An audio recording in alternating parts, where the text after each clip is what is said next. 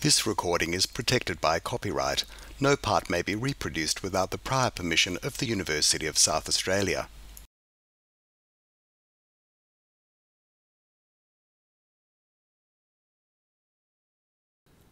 Na ganirna miarna, na marni na nari David, na arti yunku yaku, na kunturiti takandi naichu wardly, na pudli naicha, na wagadi war garna miarna, mi pudli naichu kunyan tapati. For those of you who find accents difficult, what I just said is, hello, my name is David. I'm not originally from this country, but I'm very proud to call it my home. And I tell you this in the language of the Garna people as a mark of my respect. The meeting tonight is held on Garna land. The Garna people have performed ceremonies on this land for many centuries, and we pay our respect to their living culture and the unique role that they play in the life of the Adelaide region. Distinguished guests, ladies and gentlemen, you're all very welcome here this evening. Before I begin, I would ask you all to join with me in turning off your phone. And I am doing this because I have been sharing things when my wife has rung to see where I was, and it really doesn't make for good podcasts as you try to fumble through your phone silencing routine, or as an assistant mobile goes off in the course of our recording. Investing in innovation and economic growth during a downturn makes sense. It means that when the world economy improves, you're positioned to take advantage of that improvement. Now, slowing growth in China may be affecting our mining industry and our royalties today, but there is cause for optimism. There's a very long list of Australian industries which lend themselves to the commercialisation and export of their innovation and the provision of smarter services. That's where our future economic growth and jobs will come from. And that's where our focus nationally should be. How do we do this? Peter Beattie suggests we start with the future of mining, whose jobs growth will come from exporting mining services. Peter Beattie was one of those rare politicians who was almost as well known outside his home state as he was inside it. And his name still resonates, which makes it initially a little surprising to realise that it is now more than 8 years since he stepped down as Queensland's Premier. Undefeated in 4 successive elections, 3 of them won very convincingly, 4th one close enough, but very much at the top of his game. It's still a little less surprising, however, when you consider that the name resonates when you see what he gets up to these days. His words and his ideas resonate strongly with the Australian public. He's a regular commentator on Sky News. He co-hosts a programme on Sky with the former Coalition Cabinet Minister Peter Reith. He writes opinion pieces for The Australian, among others, and he pops up now and then as a guest on Channel 7 Sunrise or the ABC's Q&A, which perhaps, as much as any outlet, suits his style and personality. And as if he needed a day job, just a few weeks back, Peter was named to head the corporation that will run the 2018 Commonwealth Games on the Gold Coast. Peter Beattie was, and still is, a very influential as well as colourful Australian. As State Premier, he was not only one of our most successful leaders, but also a man of great vision. His mission was to make Queensland Australia's smart state by restructuring the education system, skilling the workforce, encouraging research and development, and striving to attract and retain and grow high-tech industries such as biotechnology, IT and aviation. Peter had a very clear vision for the future and went full steam after it. His efforts certainly impressed the University of Queensland, which in 2003 awarded him an honorary doctorate in recognition of his leadership and commitment to higher education through the Smart State Initiative and his support for research. 2 years prior to this, in 2001, he was awarded the Centenary Medal for his contribution to Queensland more broadly. 5 years after that, in 2008, the year after standing down as Premier, he won the Biotechnology Industry Organisation's inaugural International Award for Leadership Excellence. And as someone who was active in the biotechnology sector globally at the time, I can attest to Peter putting Queensland very firmly on the map on the world stage in that domain. Since then, Peter has continued to contribute actions and ideas which are designed to make the world work more effectively and efficiently, and to make all of us think more about how to do things better. He served as Queensland's Trade Commissioner to North and South America. He was Australia's first resource sector supply envoy. And he spent time as an advisor and guest lecturer on the Global Economic Development Strategy at Clemson University in South Carolina, who also awarded him an honorary degree. Today, he's the director of the Medical Research Commercialisation Fund, ambassador for Life Sciences Queensland, and a joint adjunct professor at the University of Queensland's AIBN, that's the Australian Institute for Bioengineering and Nanotechnology, and the Institute for Molecular Biosciences.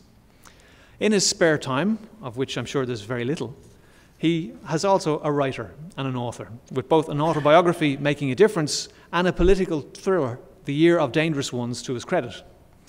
The plot teaser of one of those books is as follows, and I quote, "Political staffers close to the Premier of the Australian state of Queensland start turning up dead."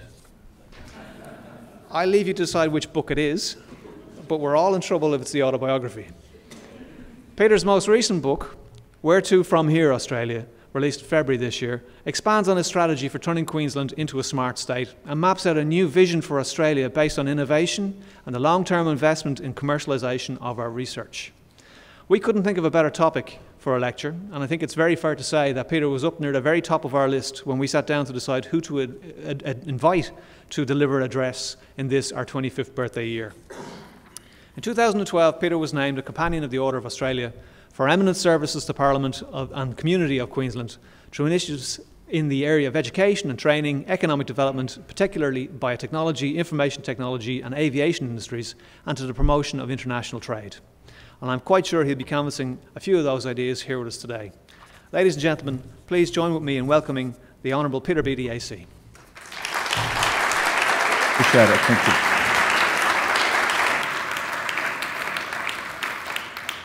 Let me start by acknowledging the traditional owners of the land and say that I was delighted, David, to accept your invitation. Thank you. I heard the University of South Australia had this absolutely dynamic Vice-Chancellor, so I really wanted to come and have a look. And I'm not disappointed. I wish you well. I wanted to talk to you tonight about Australia's future and to hopefully stimulate some of your questions and to share some of the ideas that I have, which I think are important. The issue for Australia is very simply this. We are really smart. If you just pause for a minute and think of all the things that we've invented, it doesn't take very long. Wi-Fi, black box, the list goes on and on and on. And then just think, how many of those were actually commercialised in Australia? How many of them were actually taken somewhere else in the world to be commercialised? And then you realise there's something structurally wrong with our economy and how we approach things. I just want to ask you to keep that thought in mind as I go through what I'm suggesting to you tonight. When I wrote the book that David referred to, the one about Where To From Here Australia, this one, Heather and I were living in the United States. I spent 2 years as a trade commissioner, as David indicated, and then we spent 3 years in North Carolina with the university there, Clemson University, and then we spent 2 years in New York. So in those 7 years, we had an opportunity to have a look at what was happening in the US, what was happening in China. I was on a board out of Hong Kong at the time, but then also to have a look at Australia externally. Because sometimes we actually get caught up too much in who we are. And out of that, and out of those experiences, I wrote this book. But as writing it, I wanted to have a look at what was happening in parts of America, the success stories. You always hear about the success stories in San Francisco and what they've done and Silicon Valley and all that. You know all about that. But we thought we'd look at the bad side as well as the good side. And when we were living in New York, the city of Detroit declared itself bankrupt, the biggest bankruptcy in American history. So we went to have a look. We spent some time there because I couldn't quite understand what had happened in the American culture, what had happened in Detroit. Because those of you who know anything about Detroit, when you think about Detroit, what do you think about? Cars. You think about Henry Ford, you think about innovation. And Henry Ford was not just an assembly line, it was also about agricultural equipment, it was very extensive. He was also into aircraft, it was a broad agenda. And, you know, he had some weird ideas, which I won't go through. We don't need to go down these anti-Semitic views and a few other things he had. But when it came to innovation, that was where the motor vehicle industry was. So what happened? When we visited there, we found Detroit was a really sad place. And these are photos that I took, and I don't claim to be a great photographer, so just bear with me. This is downtown Detroit, and there are 80,000 abandoned buildings. Now, when Heather and I, my wife, were in the heart of the city, this is one of the buildings we found. This is in the heart of Detroit. This is not somewhere out in the suburbs. This is in the heart of Detroit. And I took this photo because it had care on the side of the building, and I just thought that was a bit ironic. This is another building, right in the heart of Detroit. Now, if you take the period from the late 50s and 60s, when realistically the trend started to develop, the adverse trend, 1 million people from then right through till now actually left Detroit. 1 million people actually left this city. Crime went through the roof, and in fact, the crime rate in Detroit's 10 times that of New York, which gives you some idea of the breakdown in the social fabric in the city. And here, I took this photo and I tried to be as sensitive as possible because, frankly, I didn't want to take advantage of homeless people. This photograph was taken right in front of the headquarters, the world headquarters of General Motors. There were, in fact, 3 homeless people. We were there in winter trying to warm themselves. You know, in the US, they have these vents where the steam comes out. So if you are homeless, what you try and do is get around a vent to keep warm. And I just thought the symbolism of this was just tragic in a way. Homeless people trying to warm themselves on a vent right in the front of the headquarters of General Motors. So what actually went wrong? It was very clear to me, and that you can look at these things and you can dissect them in many ways, but what basically happened was they lost their mojo, to use a terrible colloquialism, but they actually lost their commitment to innovation. And they lost the inability to change. That's the key to it. They got in a position where they were dominant in the world, but they didn't change as the world changed. Now, competition came out of Japan, they didn't respond. Then came automotive parts, and their industry didn't respond. So in other words, they became uncompetitive. So they were not innovative. They did not change and they did not innovate. And again, I ask you to remember that the focus of this about innovation. Now, a little further away, about 4.5 hours drive, is another city called Pittsburgh. And when you think about Pittsburgh, what do you think about? Steel, exactly. Now, that was another industry that went through a huge competition, and we've seen this in Australia. I want you to think about how these themes apply to us as I go through them, and I think you're starting to get the picture here. But what did Pittsburgh do? Pittsburgh didn't sit there. It didn't stagnate. What they did in Pittsburgh, they started to innovate. They moved to medical science. They moved to research. They found different industries. I'll come back to that. They started to change. Now, admittedly, the steel industry shrank. There are still some mills in the outskirts of Pittsburgh, but they diversed into education. They diversed into a whole series of industries, of professions. So going from Detroit, which you can only really describe as a city in decay, to the vibrancy of Pittsburgh, 4.5 hours down the road, was actually going almost through totally different mindsets. So the key that I got from that, and I deal with it in the book, is this need to continue to innovate, this need to continue to be able to cope with change. And if any of you have an opportunity to go to Detroit or Pittsburgh, do the drive. 4.5 hours, and it's a drive through a totally different mindset. Totally different mindset. So let me come back to Australia, because the parallels are really simple. We're going through a post-mining boom. You can equate it to Detroit if you want to.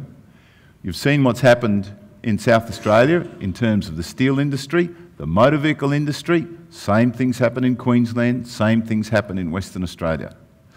So the issue for us is, there's no point sitting and saying, all right, look, we're in a post-mining boom. In the same way, there's no point Detroit saying, hang on, we've suddenly got big competitors from Japan, and that's ugly and unpleasant. We have to find a way to innovate. We have to find a way to change. But to do that, you've got to understand what's right and what's wrong with the economy and the country. Just have a quick look at this. I don't want to bore you with these things, but just have a look. On that graph, the thing to point out is this. Mining actually doesn't employ a lot of people. Have a look at the graph at the bottom there. Agriculture's gone up and down. That's started to improve a little bit since then. Construction, well, it depends on how much money is going into construction. Manufacturing's dropped away. But what's the big boost there? Services. Service industry. So you can see the nature of our economy is changing. Now, mining industry, as you can see, is roughly only around, it's less than 2% of all jobs. Now, that's different to mining services, and I'll come back to that, but I'm talking about mining. But have a look at where the growth factors are. Medical and pharmaceutical products, 12%. You can see vehicles, specialised machinery, transport equipment. A lot of these are specialised areas which are starting to play their part in terms of exports. A lot of people wouldn't know that medical and pharmaceutical products are huge exports for us. And in fact, pharmaceutical manufacturing is now one of our largest exporters. It employs 40,000 people.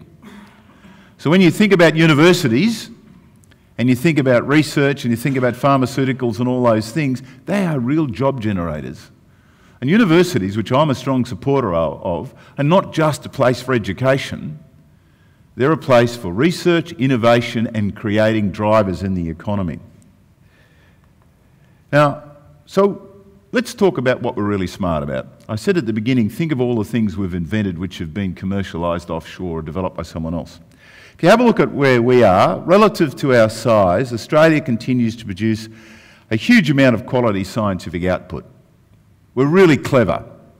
Our universities are really good, our institutes are really good. You can read the graph, but in reality, that's what it says. If you look at biotechnology, and as David indicated, I'm a director of the Medical Research Commercialisation Fund, which is the biggest investor in medical research in Australia. It's based in Melbourne, but it invests across Australia, including in this state, and I'll come back to that. You can see how well we rank. But let's have a look at this. The French Business School, NCED, every year does an assessment. It doesn't matter what year you pick, the results are basically the same. They have a look at who are the smart innovators, and they've got various ways to do it. To look at innovation input, innovation output. Doesn't matter how you look at that, they're just indicators of how smart you are.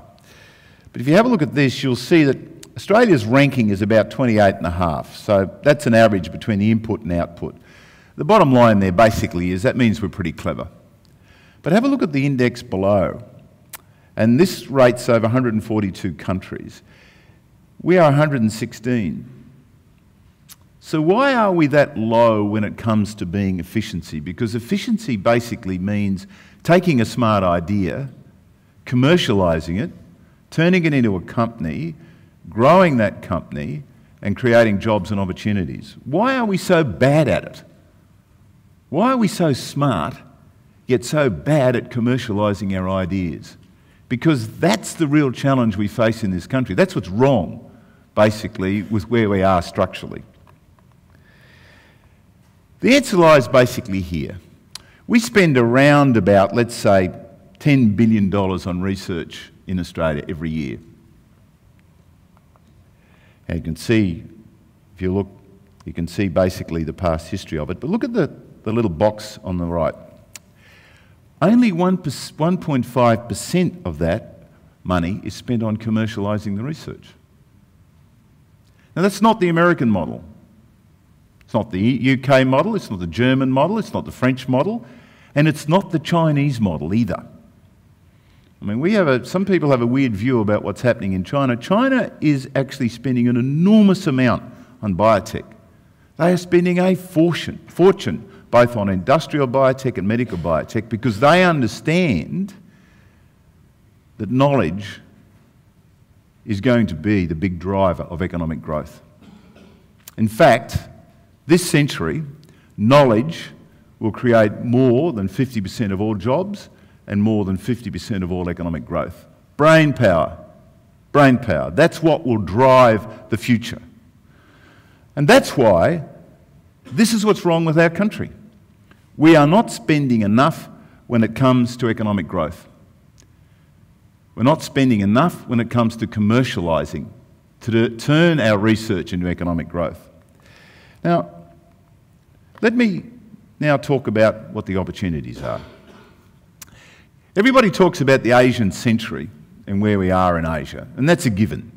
I don't think anyone argues against it.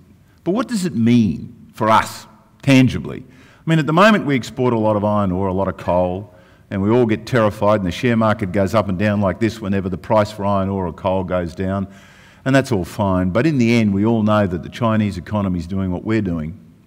We're moving to a service industry economy, and so are the Chinese. So in other words, at some point, they're not going to need as much iron ore and as much coal as they currently do.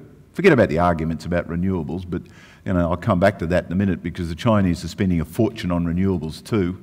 I mean, it's just not going to keep sucking up coal. They're spending a lot on renewables. They're pretty clever.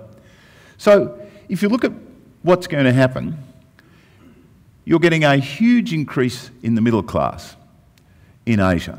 When I left law school 100 years ago, the reality is, if you'd have said to anybody China's going to be a dynamic economy, or India's going to be a dynamic economy, or Malaysia or Singapore or Indonesia or any of these countries, they would have laughed at you. You would have thought you're the village idiot.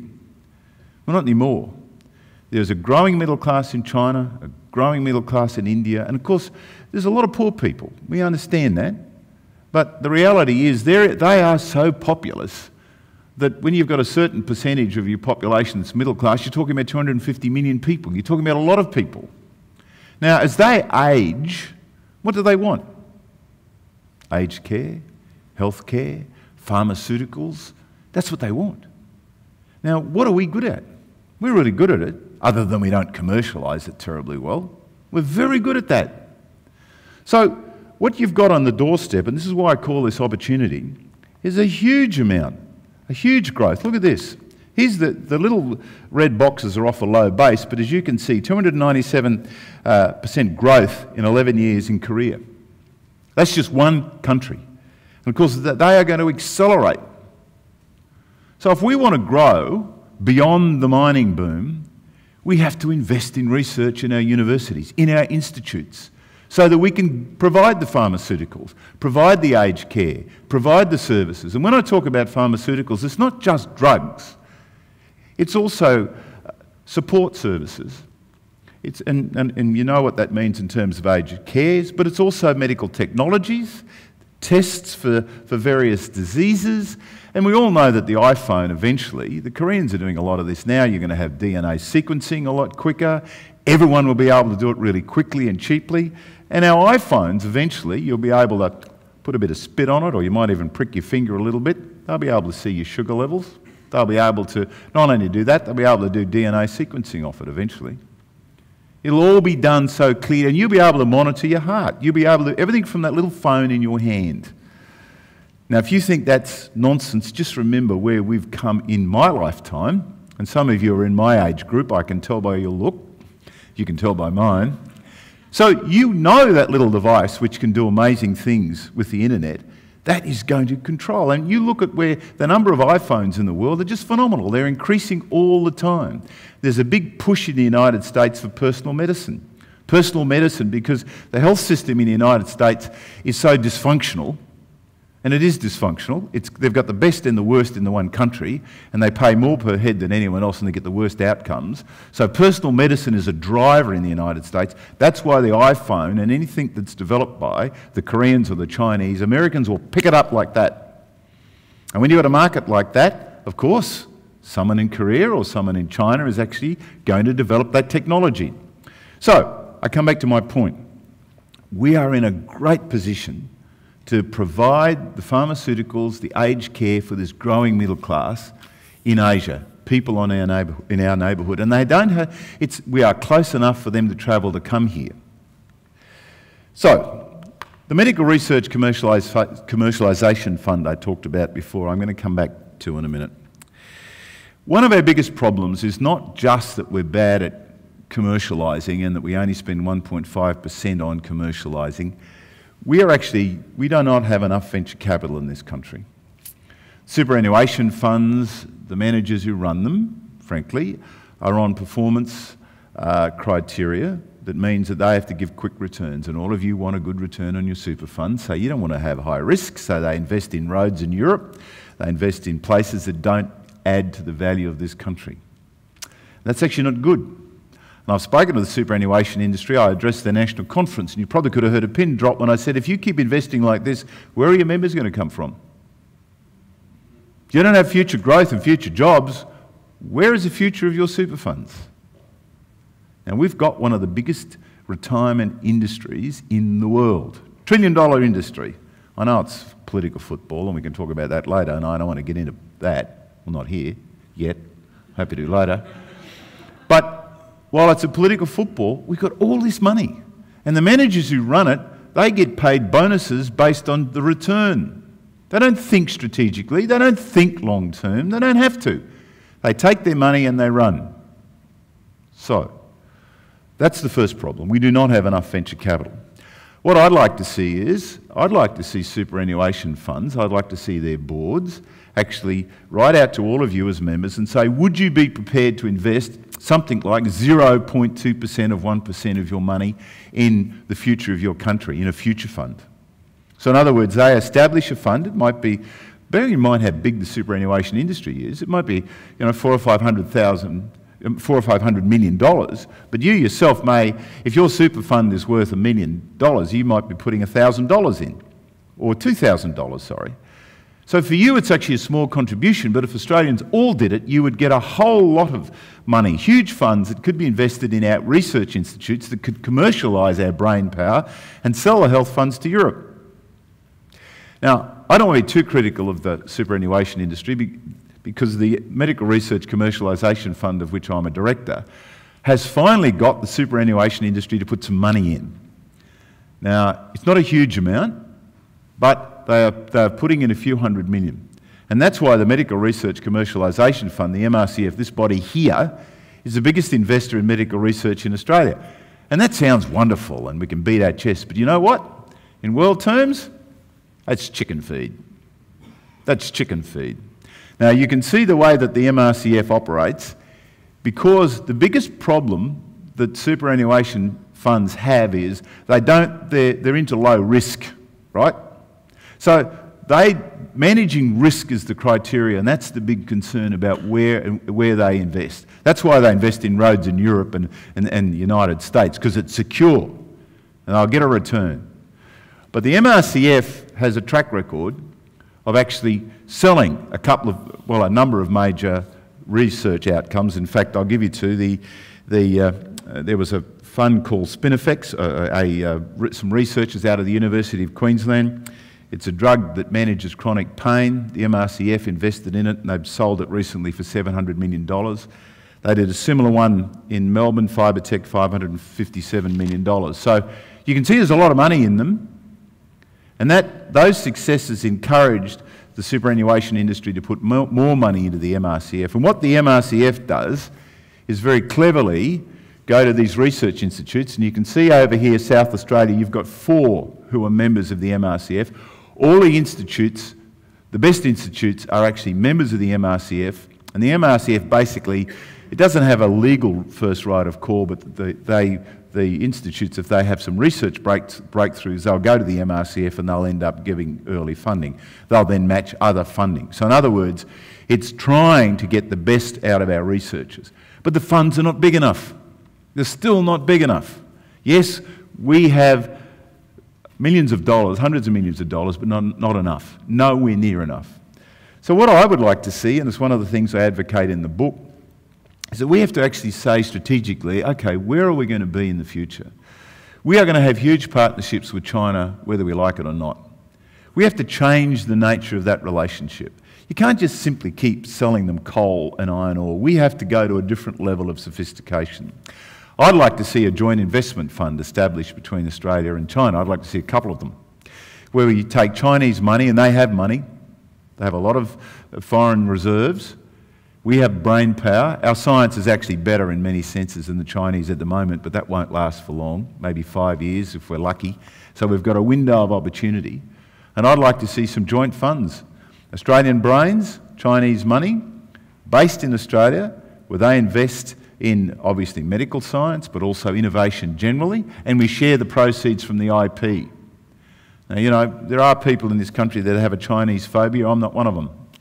course, I like to see Australians do very well, but based on the track record we've had about innovation, where everything of any substance we've invested, we've flogged off somewhere else, we need to find a better model. And that's why I think it's useful for us to take advantage of where we are in the world, but that window of opportunity will pass. And it's like everything else. When I talked about Detroit, you know, I see a lot of our research institutes, including our universities, and I know David's not in this category, who say, oh, look, we've got this long-term strategy to bring Asian students here forever. Hello?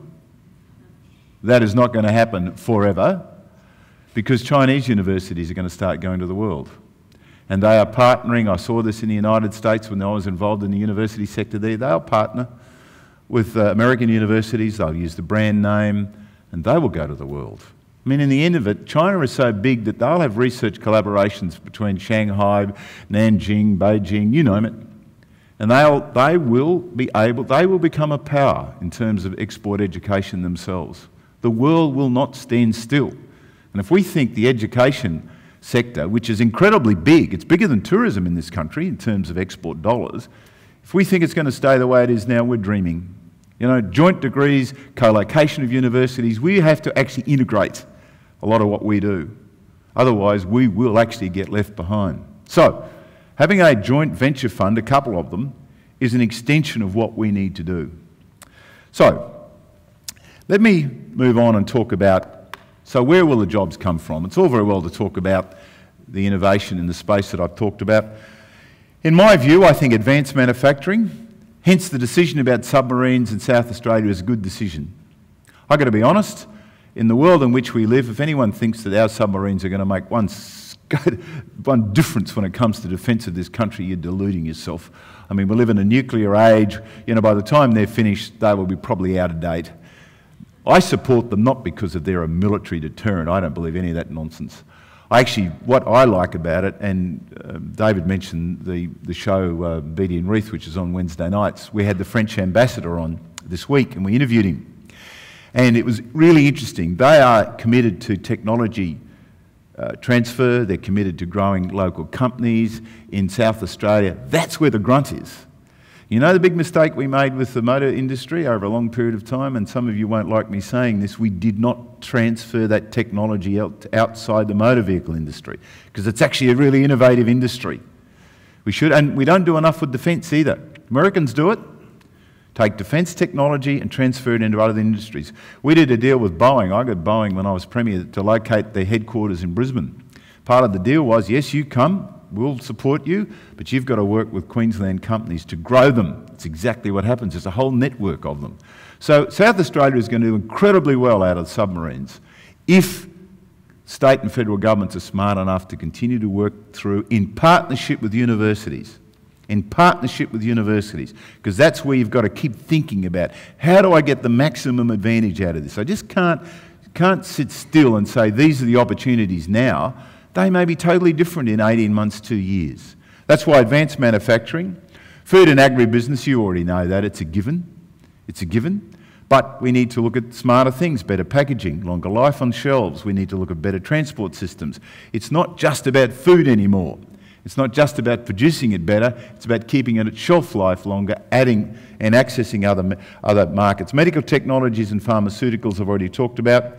Mining equipment, technology and services. It's really important that we differentiate between mining and mining services. Now, in my experience as a trade commissioner, when I went through Latin America, the Canadians and the Australians had the best technology in the world. But it will not stand still. We'll have competition from China, South Africa. When the Russians finally get their act together, they will as well. But mining's changing. If you look at the oil, for example, it's off the Brazilian coast, it's deeper than before. A lot of our mines, you've got to go deeper, you've got to have better technology to actually get access to the ore. And you also, in most of the Latin American countries, which is why you see arguments from time to time, the local indigenous populations are quite rightly demanding that mining has to be done in an environmentally friendly way. The local communities have to benefit from health and education, and they want to see that their land returned to the same state it was in before the mine actually happened. Now, who's the best country in the world to do that? We are. We're really good at this. We've got a whole lot of mines that have been used. We don't talk about them much because they've gone out of existence. But we are actually very good at restoring mines and dealing with them. Now that's a technology in itself that we can sell, not just environmental, not just better, driverless trucks, all those sorts of stuff. Oil, gas and energy resources are self-explanatory. Services generally, including aged care, I've already talked about, and tourism. But when it comes to tourism, the world is changing again. It's so competitive, tourism. There are so many countries that are now offering tourism services, but we are good at environmental tourism. We're also good at training and skilling. That has to be how we look at tourism, not just getting people to come here. We have to look at the skills that we can offer. And education, well, I've already talked about that, you know about that. The other thing that I want to briefly say is if we don't go down this innovative path, we will get left behind.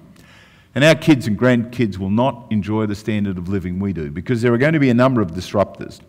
Spatiotechnology will disrupt us, biotech I've talked about, and nanotechnology. They're the three disruptors, and they will change the world in which we live.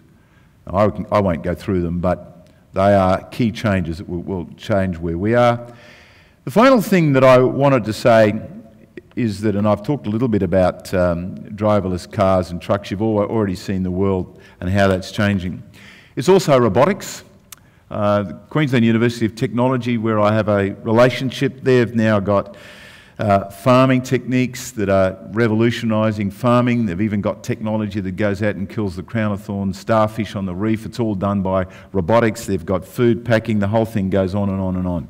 So that is going to change our world. The real question for us is, while it's changing the world, are we going to be part of it or are we going to be buyers of that technology? And I often see an argument, and this is a controversial one, I see this argument in this country where we say, all right, if we bring in renewables, you're going to pay more for power, electricity. You know, the truth is that's true. You will. But what are the Germans doing? If you go to Germany, you pay more in Germany for electricity than you do in the United States. Germany's price of power is actually reasonably high. But what they're doing is they're going through a total renewable strategy. If the Germans end up with, which I believe they will, basically dominating renewables in this world, guess who's going to be paying them for it? You all are. You all are. And you'll pay for it all right, and your electricity bill, which you'll bemoan now, will be chicken feed compared to what you'll pay to the Germans. And that's why the Chinese want to work very carefully with the Germans. That's why they're going down the road of renewables in a big way. Renewables will change. What we have to do is do the transition from coal and other industries in a clever way, and I have clear views about that. But we have to be innovative, and yes, there are some risks in this, but if you don't develop the technology, you're going to pay for it. Real simple. If you don't develop the technology, you pay someone else for it.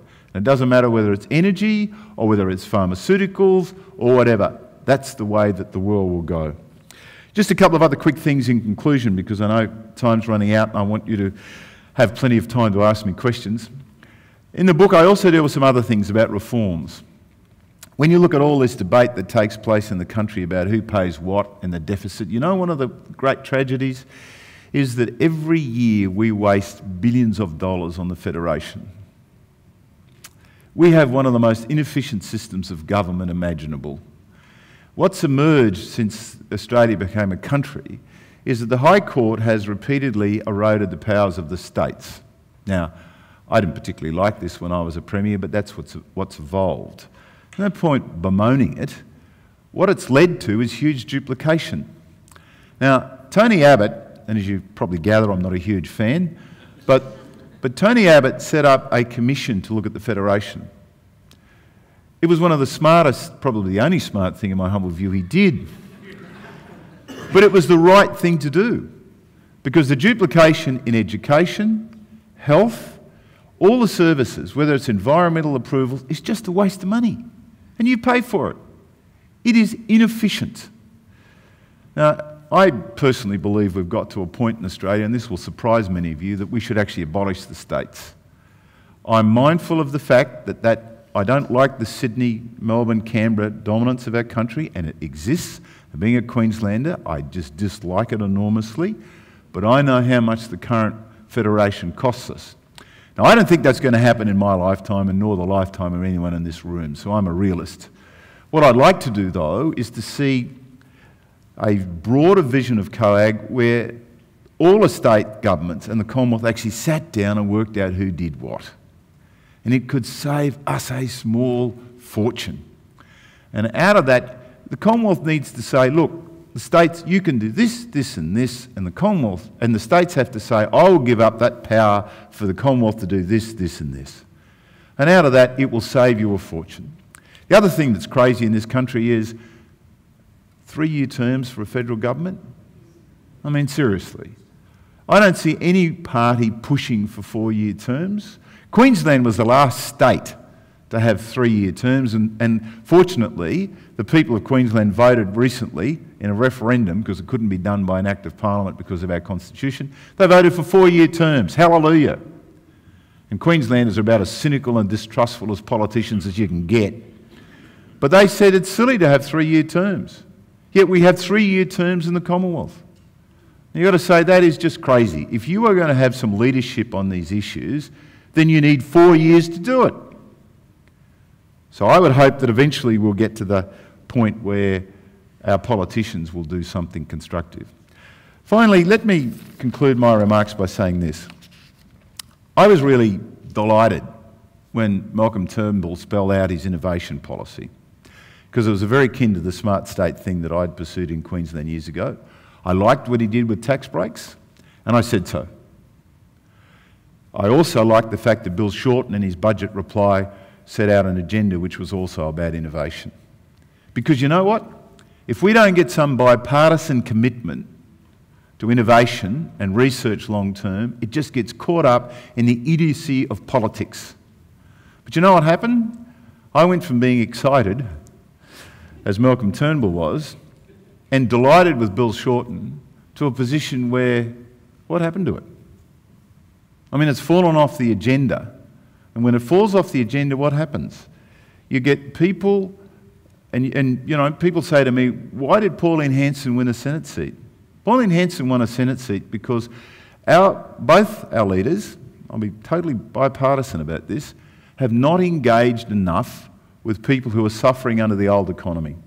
And I'll tell you where Pauline Hanson's support comes from. It's blue-collar workers who are post-mining boom, who are terrified about their jobs and want their family and kids to have some security. It's small business operators who are doing it tough, who aren't able to know where their future is. It's farmers who are not benefiting from the free trade agreements, who don't quite understand where they're going to fit in.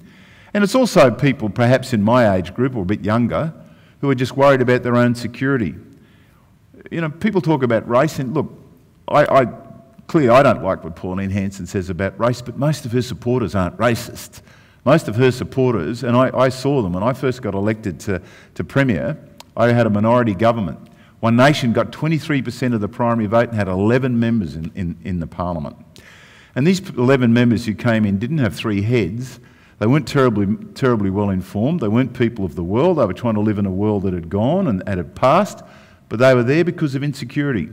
They were there because they were worried about their future. So the real key to what I'm trying to say to you today is, this agenda is a great one, and I think Malcolm Turnbull and Bill Shorten would probably agree with it if they spent enough time to think about it, but it needs bipartisanship and a long-term commitment, and we have to work with those people in the old economy as the transition is made. But no one in this room or anywhere else should be under any illusions.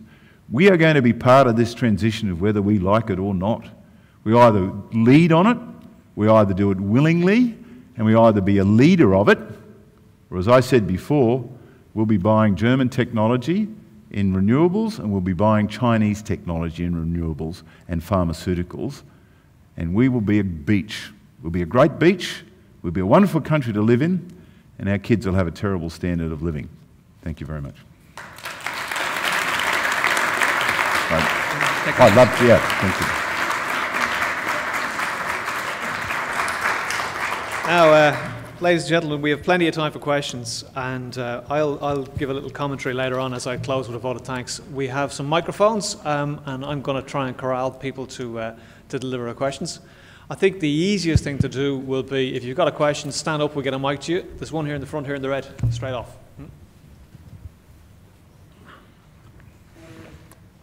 Yes, hello. The one I want to talk about is the encouragement of innovation in science. It seems there's a lot of bias towards pushing which is looks more like applied science and less towards fundamental science. Now, applied science really is based on or needs fundamental science, but if you don't support fundamental science, you can be decades behind. It can take a long time, obviously, for fundamental science to achieve something, like the laser, for instance. That's worth billions of dollars, but that was developed in the 60s. What do we do now if there is less emphasis on supporting fundamental science? The answer to your question is you're right, and I've confronted this debate over a long period of time, and you don't need to go into a university for more than 10 minutes to know that this is a matter of some debate. The truth is you're right, and it's all about strategy, and it's about a partnership, and both of them can work together, in my view. And one of the things that I'd like to see, but there shouldn't really be a debate. I mean, I understand why there's a debate, I understand why this discussion takes place, but if the university's got a good strategic position, or the research institute, you marry both of them together, but you can't also move away from commercialisation, because some people who put that argument actually argue against commercialisation. They're both important. Because in the end, if you look at all the major research institutes in the United States, the ones that have been successful, they live a lot off their IP. When I was at Clemson, the state government, because the Tea Party basically in the state cut back the funding to the university, so what they did is go out to their alumni and raised $1 billion. And they raised a lot of money from people who had IP, who'd had commercialised some of their research, and that's how the university got. Now, I don't know any university in Australia that could do that, and they're number 22 or 23 in the US in terms of universities, so they're not the top group, but they're right in the middle. So I could give you a more long-winded answer, but the truth is both are important, and a university should accommodate both as the answer.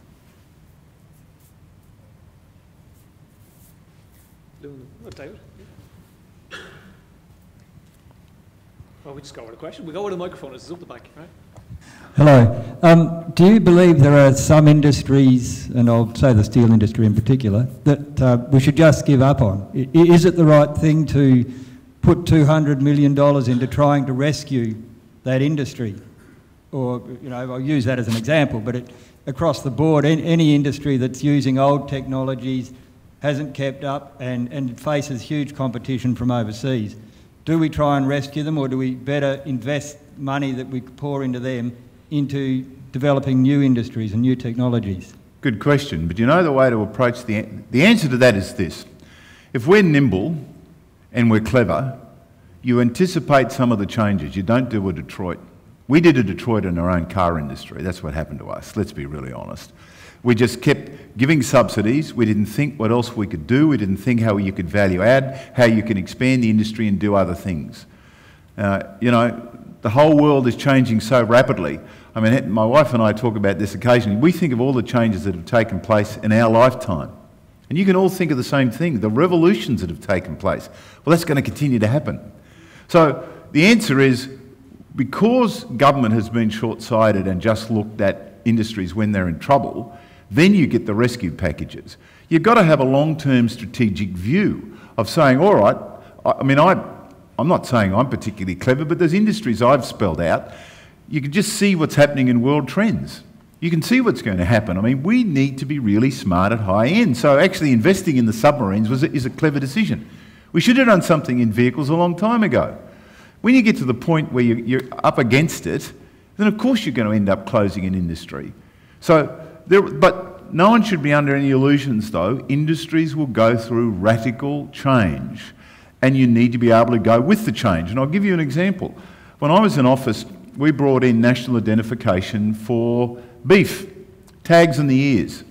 And we did it because the Americans had foot and mouth disease, and they used to block us largely out of the Japanese market.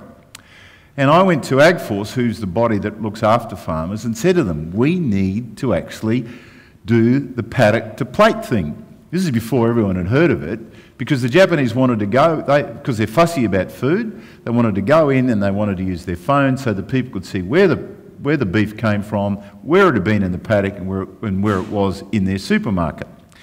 Now, what happened was when I went to the AgForce conference, and because we had to move quickly, that is, we had to convince all the various commercial retailers in Japan that we were going to do this so that they'd do long-term contracts.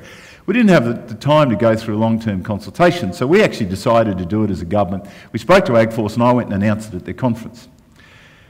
60% of people got it like that. Another 10 or 15 took a bit longer. Another 20% thought I was the reincarnation of the devil.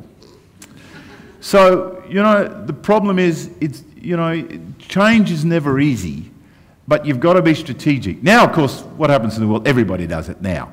National identification for beef does all over the world, and we actually sell our technology to the world. Now, I'm not trying to say I'm clever. I mean, I was given good advice by my Director General, who's now the Vice-Chancellor of Melbourne University, so I had a smart guy giving me advice. But at the end, that's what we have to do. You've got to anticipate what will happen in a market and change. And we actually didn't do it in the car industry. We didn't do it in steel. Look, I was, as David mentioned, I was an envoy for the Gillard government to get more contract work for the steel industry and our suppliers when all the work was being done in Queensland for gas and in Western Australia. And this will make me really unpopular, but our steel industry was so inflexible. You know, I used to go to the suppliers and say, well, why don't you buy more Australian steel? Well, they're not flexible about what I can actually buy. They give me their limited sort of specifications. They're not the specifications I want. When I went to Houston, because Houston was where a lot of procurement's done for major projects, you know, when you talk to them, it was about our inflexibility to provide a more flexible product. You know, you live in a world where you have to be flexible. Now, I gave a report which was so probably unhelpful and controversial it's gathering dust somewhere in Canberra, but the reality is we have to be able to cope with change. We have to be flexible. We have to change our model. You can't just put steel out at the same inflexible model. You've got to offer what the people, you know, what the consumers want, building our projects. I've never said that publicly, so I'm sure that'll become really interesting. Okay, we're recording. I'm hoping I can ask 3 questions to do with universities, please. The first is it lunacy that our major parties have cut back funding to our universities and just seem to be keeping it low there? Secondly, do academics have enough real freedom, or are they driven by the short-term imperative of making profits, maybe like what you were saying with the superannuation industry? And thirdly, is there something we can do about student debt so that it actually encourages people to go into universities rather than to have this big impediment even before, well, once they start? They're all 3 good questions. Let me just give you my response, and this is just my view. I don't speak on behalf of any political party. I'm retired from politics. But universities, it is about a culture of innovation, not just in the community, but in our universities. We're actually pretty well served by our universities, I have to say. You know, someone who spent time in American universities, my wife and I, who's a professor in her own right, we actually do think we're nimble. We must say, when we're at one of the universities, not one that we've referred to, we were quite appalled at how a lot of how a lot of American students didn't necessarily have a lot of fundamentals. I mean, Americans are great at teaching their kids how to speak and talk and be self-confident, which means when they're selling something as a company, they'll oversell what they've got. But a lot of the students don't have the skills that Australians do, I have to say. Look, in terms of freedom, I mean, that depends on what university you're in. I mean, obviously, there's got to be some form of system. I don't know what the particular university issues here are, but there's got to be a creative opportunity. And it's not just about making money, it is about making sure that the climate is there to actually share in that IP. I mean, I actually believe that researchers should share in it, both personally, but the university should share in it. So you create this whole environment of innovation and creativity, and that's a culture that I'm talking about within a university. I don't like to see huge debt, I have to say, from students. But let me give you, again, a view that is not certainly a Labor Party view. We have to face up to the fact that our universities are really underfunded. We are not going, and yet they are the hope in many ways of the innovation economy that I'm talking about, because that's where the excellence is. The problem is that you can't keep giving an open chequebook, which is what basically the Labor Party promised in the last federal election. Because in the end, who's going to keep paying that? Okay, I understand the argument about $100,000 degrees. I don't like that either. But you pay for it. You all do, right? So you just can't have an open check. On the same time, I'm not a great fan of increasing fees and privatisation either. But there's got to be a happy model in there somewhere. I can just tell you this, as someone who is a passionate supporter of universities, none of the models are wonderful, but unless we find a better way to do it, our universities are going to continue to be underfunded. Now that's not going to be helpful, because when you consider what's happening in China, now I know they're communists and they have money and all the rest of it that we don't have, but the amount of money they're putting into their research sector, we are going to be left for dead. Now David has Irish ancestry, or from Ireland. Look what the Irish did with all the European money they were prepared to give them. They developed wonderful pharmaceuticals, wonderful research. Money does make the world go round. So we have to put it into our universities. And yes, I get cranky when I see governments cutting funds to universities, but at some point, when the health budget's going through the roof, you've got to find ways to fund these. And the whole issue about funding universities, and I don't have the answer, but funding universities has to be a matter of public debate, because it will determine our quality of life.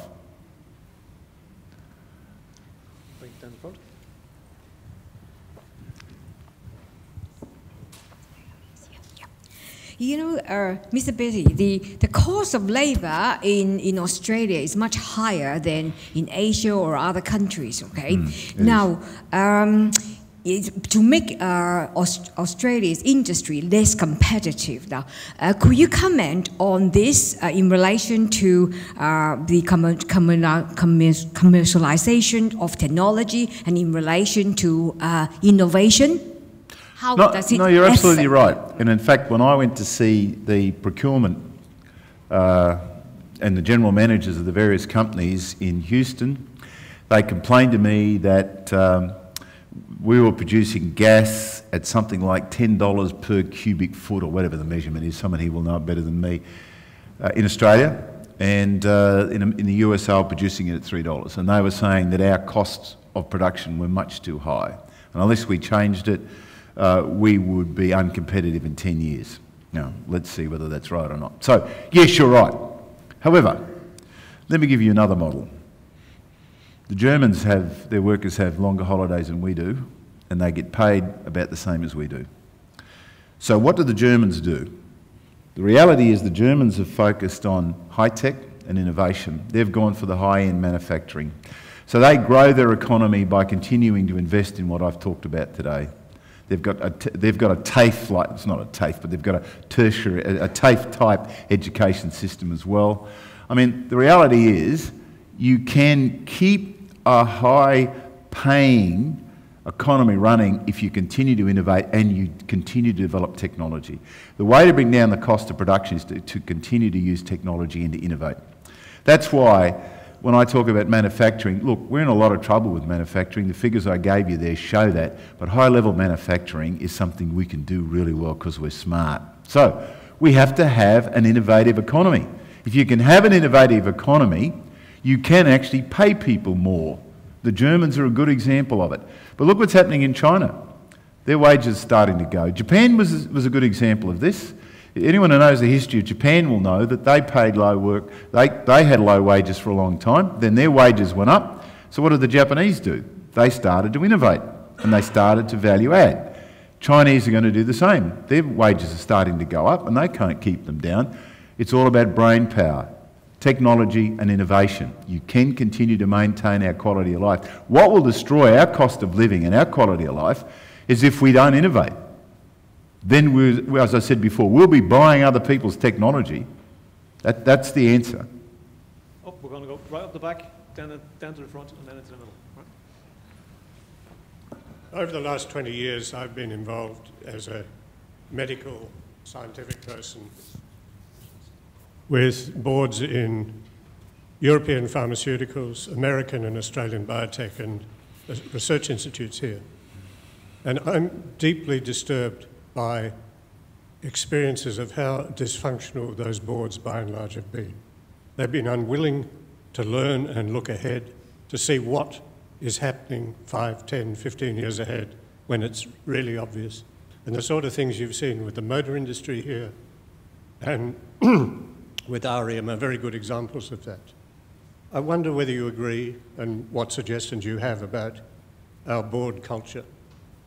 Who is he saying was dysfunctional? Boards don't innovate, boards don't do foresight properly in this country. Oh, yeah. Well, look, you and I seem to be on the same wavelength.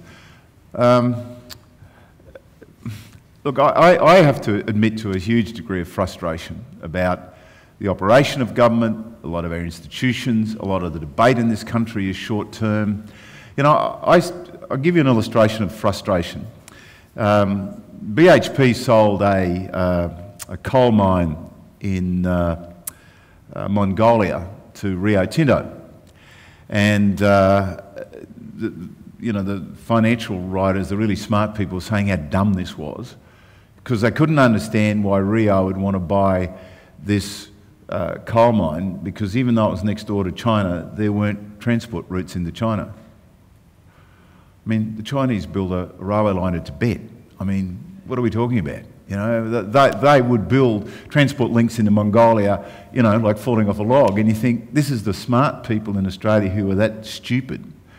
And therefore, part of the debate is that our commentators are just too short-sighted. You know, I mean, I even see it in the political debate. Everyone's running around sort of saying, oh, Malcolm Turnbull's not going to get numbers in his own right. And you think, well, hang on, what happens when sitting members and postal vote trends? I've seen this in Queensland all the time. I mean, I'm not trying to be clever. Of course, politics is something I should know something about. I knew that they wouldn't win Ford, that all those seats would eventually go back. But here's the political geniuses who commentate on all this stuff. You think, what? Really? But that's the problem. Often our public debate is too narrow, and often our institutions are too narrow. Even our peak bodies, our interest groups, too often they will just look short-term. So you're absolutely right. And that's why I say you've got to have 4-year terms, you've got to have some bipartisanship, and that's why in the end universities and, you know, vice-chancellors, particularly young dynamic ones, actually have got to lead this debate. And too often we just rely on political parties to do it. And what's happening is you look at the membership of all the political parties, they're shrinking. People don't want to be members of anything anymore. My generation, people did everything. They were members, they participated in the community. Social media is changing all that, and there's good and bad in that. I'm not critical of social media. I use social media all the time, so do my kids. But leadership is difficult. Leadership is something you've actually got to believe in what you're doing, you've got to have a vision, but you've got to take people with you. So I can't disagree with you. I find it incredibly frustrating, frankly. And our problem is this. We are a nimble nation of only 24 million people, but we're really clever, but sometimes our institutions and our leaders are really dumb. Peter, I just wanted to take you back to the point you were making at the end of your speech about how we've not found a very good way to communicate the benefits of the new economy to those impacted by the old economy. And I think, I mean, you were talking about how Malcolm Turnbull talked about innovation and the science agenda and then stopped. I think it's because it didn't resonate. In fact, it really alienated a lot of people and caused a problem. And Labor did talk about it too. Well, they put the policy settings in place to support that, but they didn't talk about it either. And so we get Pauline Hanson, or you get Brexit in the UK, or Donald Trump in the US. Like, we don't have an economic message that speaks to those impacted by the old economy, you're right. and communicate that. So you were pretty well known as a good communicator when you were Premier in Queensland. Do you have any advice about how we better communicate the benefits of the new economy to those impacted by the old? Well, let me repeat what I said. Peter Reith, who's, you know, totally opposite side of politics to me. On one of the shows one night, we said, all right, well, you tell me what you would do if you were advising the Labor Party. That was him. And you can imagine what that advice was. And I love Peter. We get on very well. I hate his politics, but he's a decent person. And I did the other side. And one of the things I said is, look, Malcolm keeps talking about growth and all the rest of it. What does it mean? Where are the practical examples? And if you're sitting at home and you've just lost your job and you live in Mackay and your kids are at school, that doesn't mean anything to you. Innovation as a word means nothing. And you're right, it alienated a lot of people. Because all that sort of Tinseltown stuff, which is how a lot of people said, didn't practically apply. Let me give you an example. When we started Smart State, of course a lot of money went into universities. My government put several billion in, and with great partners like Chuck Feeney, the Irish American. Our greatest philanthropist was an Irish American who gave $300 million to Queensland. What I did was, I said, look, you've got to innovate and this is what you've got to do. I knew that there would be no short-term political gain out of this because, frankly, research takes years unless you're doing medical devices. They can take a bit shorter. But we had a whole broader strategy and we engaged, and this sounds really sexist and people will throw things at me, we engaged mothers and grandmothers and we actually said, look, if we can find these sorts of things, then you've got to do buildings. And if you get buildings, you need plumbers, you need electricians, you need everybody to build it. You need professional services, you need lawyers, you need accountants. And luckily, we had a scientist who came along and invented Gardasil to prevent cervical cancer, who was a Queenslander, and that changed the dynamic. People thought, oh, okay, I understand what the Smart State stuff is all about. But it took a while. What Malcolm did really badly was actually put it in English. Actually say, this is what it will mean for you. And see, he doesn't talk about the mining industry. I mean, value adding and innovation is not just about medical science, which is obviously one of my passions, but it's about doing the mining industry better, doing mining services. It's about running companies better. It's about better data. It's about professional services. I mean, you know, you saw the figures about service industry. It's all about lawyers doing IP. It's about accountants. It's a broad area. And services that go with it. That's technology, it's IT, it's all that sort of stuff. But Malcolm didn't speak English. He just didn't put it in plain English. So if you're sitting there wondering where your job is, you've got no comfort from Malcolm on it. But the policies he announced actually in terms of tax breaks, people who invest get who don't pay capital gains tax if you leave it in for 6 or 7 years, whatever it is, really good policies. Because that's where people are likely to take a long-term view. This is what the Americans do. They invest long-term because they'll get a tax break out of it. But he didn't explain it. They stopped talking about it. And Bill dropped off it as well. So I just worry about where the agenda is, which means, and this is the point really to answer your question at the back more fully, everybody has to start advocating this who's in a position of leadership. It is the Vice-Chancellors, it's people in industry, in whatever group, people have to start articulating what the important agenda is, and it has to be practical. My question picks up on the themes of your last two responses. Your message is very appealing, of course, all your ideas are very attractive and they're right, they're in the right sense.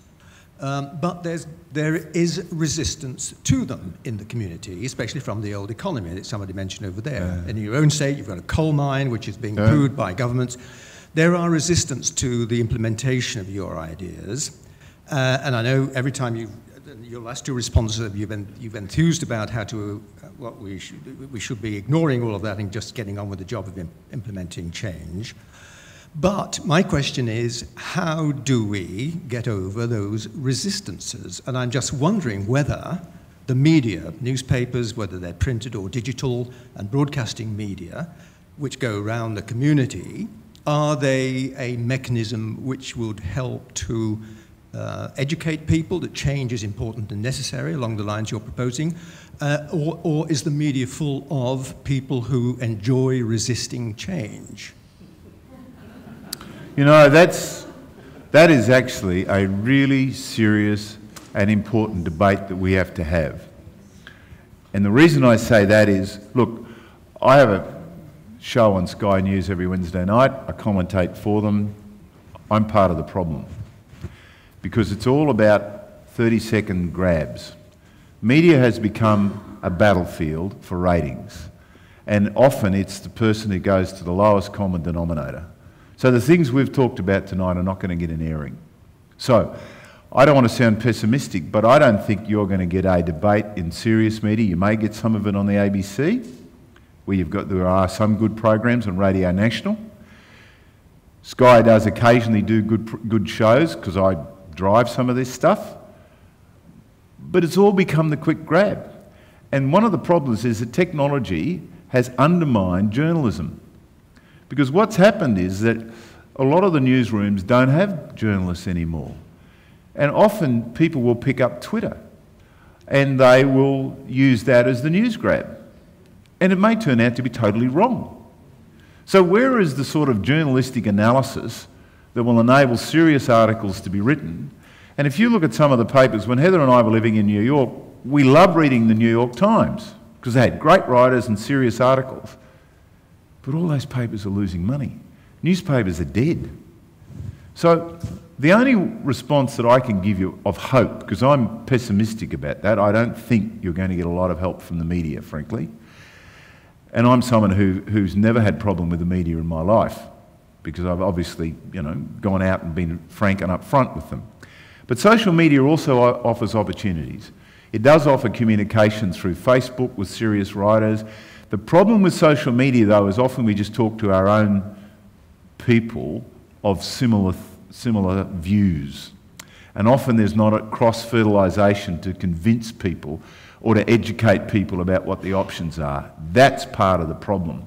Which then comes back, well, who provides leadership in this? I have to say, I think our major institutions have to lead on this, and they have to pressure politicians into good policy. Because I believe good policy is good government, and political leaders then have to go out and argue it and articulate it. That's the only way that I think you'll get change. But you didn't put it in a pessimistic way, and I don't know whether you're pessimistic about the media or not, but I am quite pessimistic about an educative role. Because in a democracy, where do you get your information from? It comes from the media. Therefore, the quality of what's reported is really important to all of us. And I don't have the faith I had. And I know people, when you get old, you tend to say it was better when I was a kid. Well, the truth is journalism was better. It was better. And I don't know the answer to that other than using social media, having our major institutions like universities playing that role. That's why I keep talking about universities. I see them as a key driver of not just the future in terms of research, commercialising of jobs and new innovation, but also taking the community with it. Because the problem is, what media has done is created huge cynicism about politicians. And it becomes the stupid getcha of the day. You see the exaggeration. Heather and I talk about this sometimes. You see, it happens to everybody. I saw it happen in the campaign where Malcolm Turnbull said something and it was beaten. You just shake your head and say, well, look, he clearly didn't mean that. Bill Shorten did the same thing. It becomes the gotcha line of the day because they want you to look at the story or look at the web page. But it doesn't add anything. Last question from the floor, and then we're going to take it upstairs and we'll continue questions thereafter. I'm just wondering, Peter, if you could, you were saying we have to be nimble, we have to be quick, we have to be flexible, we have to be innovative. We have to do this now because I gather from what you're saying that, the time is now, it's sort of getting pretty urgent that we do a lot of this stuff. So my question is around education. So if we're going to do all this, we need kids who are able to take up the challenge. So what do we need to do? Are our education systems flexible enough, adaptive? I ask this because in the 1980s, there was about 25% or so of the population employed on a casual or part-time basis. Now that's risen to around about 50%. And I see problems there. So are we equipping our kids for the challenges of the future? I think the most important thing we can teach our kids is to actually cope with change and to have a flexible education system that enables them to be able to cope with change. Because I know this is a trite old line, but Heather and I have a grandson who's 14 months old, I have no idea what sort of job he will have when he's 20, nor does anyone else, because the world is going to change. What we have to do is educate him to be able to think outside the box and to adapt and come up with innovative ways to whatever job exists. But the point you made at the beginning about the rate of change, the world is going to continue to accelerate in the rate of change. I mean, you think of how long the internet's been around, you think of how long iPhones have been around. These are not very long. And the rate of change is accelerating, and China's going to drive that even faster as they continue to innovate, as their population becomes more educated. Look, I think we've got good educators generally in this country. I think we should focus more on maths and science and engineering, to be honest with you. And one of the reasons why China is driven so much by innovation is that most of the communist leaders have been engineers or people with those sort of skills, and that's influenced how the Politburo thinks.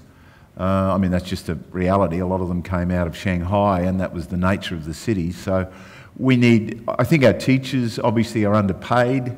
We don't pay our teachers enough. You know, it's the most important role. Teachers, when I was a kid, were a lot more respected than they are now. I think that's sad. I think they should be paid better. I think we should demand better standards, better performances, which is really hard. Teachers' unions hate that, but in the essence, that's really important because that's the formative years. Look, I guess I'm not really answering your question other than to simply say to you that the education system has to continue to be flexible, teach our kids how to educate themselves, and you see it as a life experience. Can I give you this as my book? Because I don't want to be accused of taking money from the University of South Australia. I'm going to give them their...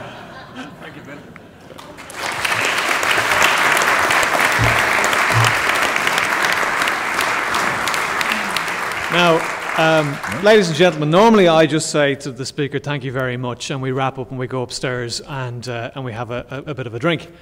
The questions tonight were so aligned to this institution and the way in which we do business, and also to my role as the chair of the Australian Technology Network of Universities, that I think if I didn't take the opportunity to just make a few comments about what we heard tonight before I do a little vote of thanks.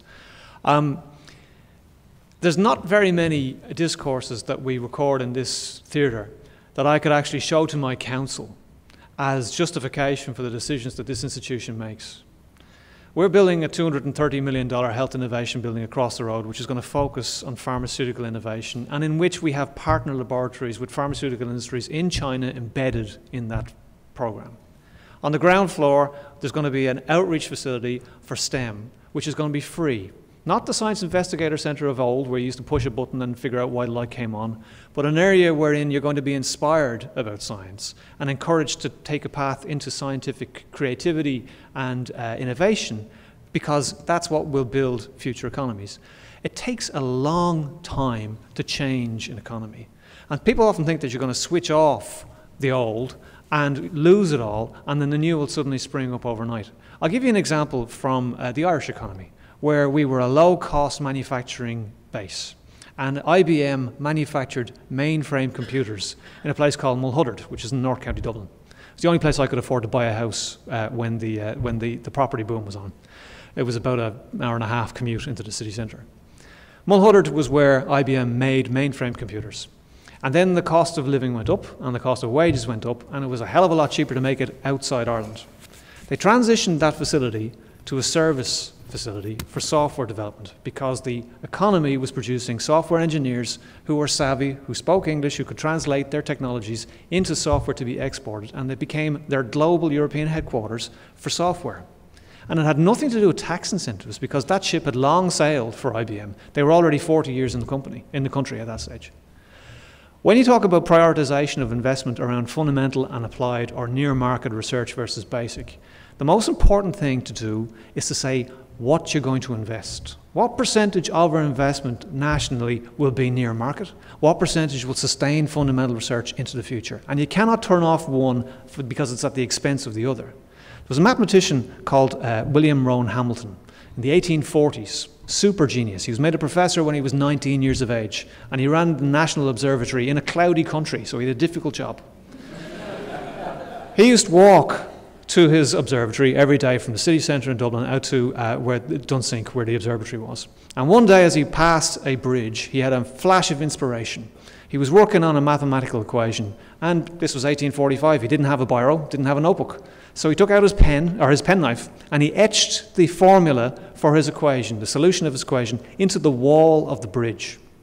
It was called quaternions, Hamiltonian quaternions. And that fundamental inspiration had no application until Buzz Aldrin and Neil Armstrong walked on the moon 124 years later. Now, if he applied for a grant in 1845 and said, I think my mathematics will put men on the moon, nobody's going to fund him. It's important to preserve the fundamental because it gives you the applied. And you cannot lose sight of the fact that the investment that we make as the public in research should not be a surrogate for industry investing in its own research. We have to augment it, we have to accelerate it. We have to build institutes like the one we're building across the road. It's why we have a Future Industries Institute in Mawson Lakes, because it's the complementarity of an ecosystem that gives you competition and gives you a competitive edge. This is a small economy on the edge of a very, very big economy that can service Asia with very, very bright people. I think federation does get in the way of us making nimble decisions. That's an observation having been here for 3.5 years. I think if we can get ourselves connected, and we can connect through the Future Fund and get the leverage that's there, we can translate great innovation into commercialisation. And we should always do it through the lens of for benefit, societal and economic. And the two things go hand in hand together. So I will be showing my council the whole podcast, which will be available on the Hawk website, because everything you said there, Peter, today actually resonates with us as an institution which prides itself to be a university of enterprise. I will read your book because I think the course you're setting out is so interesting and so relevant for today. And as you can see, it is available as an ebook online at Strictly Literary, which is very hard to say with an Irish accent. We are going to thank our speaker, Peter Beattie, in the normal way. I'm going to ask you all to make your way upstairs to the gallery where we will be having some refreshments, and we can continue our conversation with Peter into the late hours of the evening. Thank you all for your entertainment.